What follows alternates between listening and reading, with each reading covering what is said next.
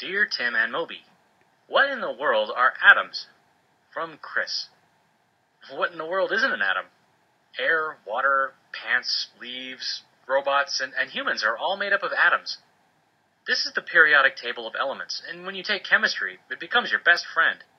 This chart shows and predicts every known element in the universe: oxygen, iron, lead, and so on. These elements are all made of atoms. Around 2,400 years ago, a Greek guy named Democritus argued that everything in the world was made up of particles so small that they could not be cut in half. He called these tiny things atoms, from the Greek word atomos, which means indivisible. In the 1800s, another guy named John Dalton refined the idea with his theory that atoms are the smallest particle of an element that retains its chemical properties. That means if you break apart an atom of an element like carbon, it's not carbon anymore. What is it? Well, atoms are made up of even tinier subatomic particles called protons, neutrons, and electrons.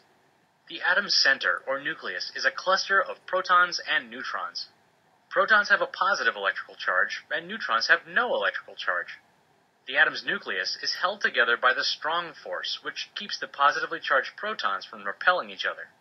The nucleus is surrounded by a cloud of electrons moving near the speed of light. The electrons have a negative charge that attracts them to the protons, and they live in shells representing different energy levels. On the periodic table, atoms are organized by their atomic number, which is really their number of protons, or electrons. You can also find the atomic mass here, as well as the element's symbol. I kind of think it's amazing that the difference of a few little protons, electrons, and neutrons can produce such a variety of elements with completely different properties. Different types of atoms can bond together to make molecules. Water is a molecule.